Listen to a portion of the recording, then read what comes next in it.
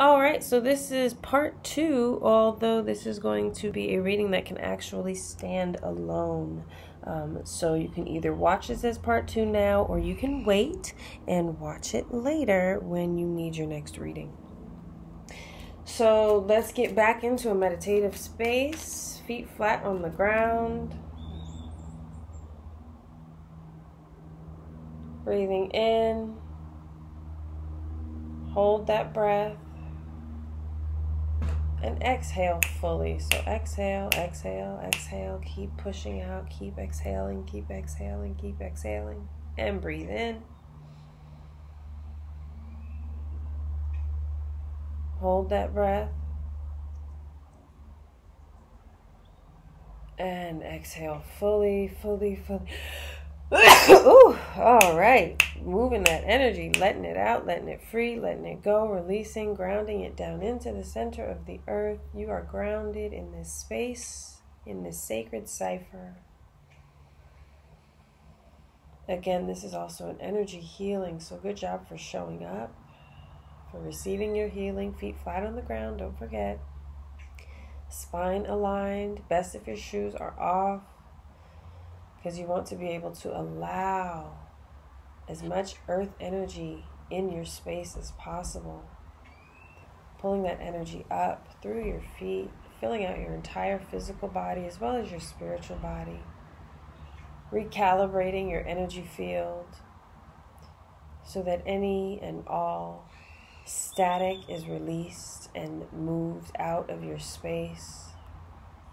All static just becomes magnetized into the center of the earth. So that is not something that is in your space that you have to carry.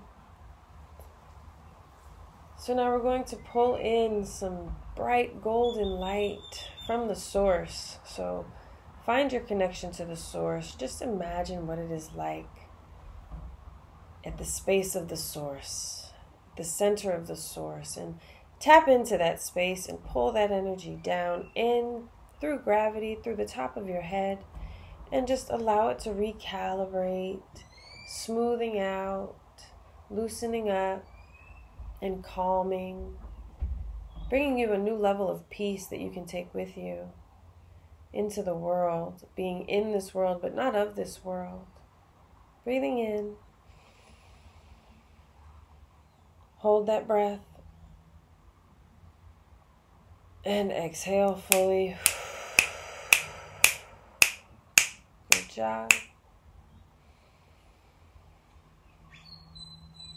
All right, so we're going to go back into a reading space. Spirit of the Most High, giving us a clear and concise reading at this time. We're already in sacred space. It is over. The last bit of the reading has been shifted completely. If you do not feel the shift, allow yourself more time before you continue to watch this reading. So if you watch the first half or the first part and you don't feel like you've had an aha or a shift, pause this and come back to this until after you allow the energy of the first reading to integrate. I would at least wait 21 days, okay? If you are ready after 21 days, come on back. Or if you feel earlier than that, that's fine. But do what you want. That's the end result. So either pause or continue to watch the reading. Again, the old reading is done. And what did come back from that first reading is the Four of Wands. The Four of Wands is a card of alignment. If you notice, you have 4 wands here, but that also looks like 1111.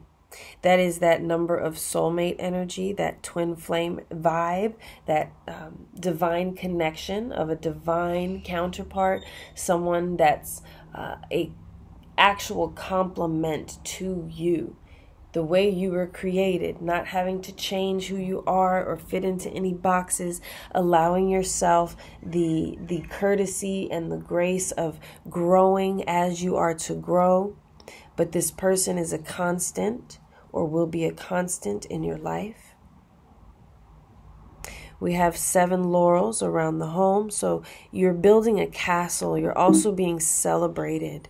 So whatever it is that your life's purpose is, okay, if you're dealing with people that are not supporting your life's purpose or do not work, again, see the alignment. If they're not in a parallel way, if your work does not parallel theirs in some way, then they're not the one. They're not the business partner for you. They're not the lover, like the love life partner for you. They're just not the one for you to be telling your dreams, your stories, your wishes, all of your abundant thoughts and feelings and overflow. Okay, but you do have, again, this came from the other reading, so it is definitely connected.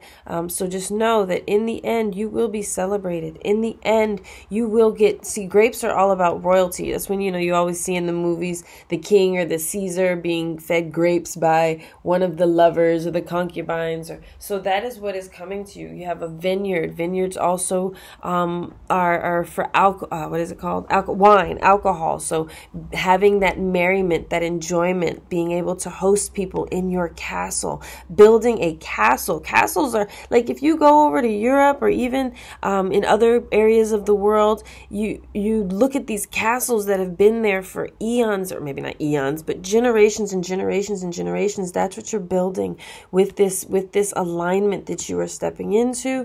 You are building a new wealth, new roots in wealth. Okay, for not just you, but for those important to you. Feet flat on the ground. Take a deep breath. Just breathe all of that greatness in. Allow it to settle and ground with you. Know that it is yours. Claim it for yourself. It is mine. I receive it. I receive it now. Yes, yes, yes. Ache, ache. Spirit, any other messages before we wrap this up? You've done enough. Wow. Wow. Wow. Full circle. These two both came out, and I didn't go into this one because the video cut out before we finished this one. But oh, wow. And full circle. What did I say? You've done enough. You've done enough. You've done it. You have done enough. If you're watching this part, and again, you felt that shift, whether it was an immediate shift or whether you had to come back and watch the video again, you are done. You have pulled yourself out of the static. You have done enough. And look, the grapes. She's in her own vineyard.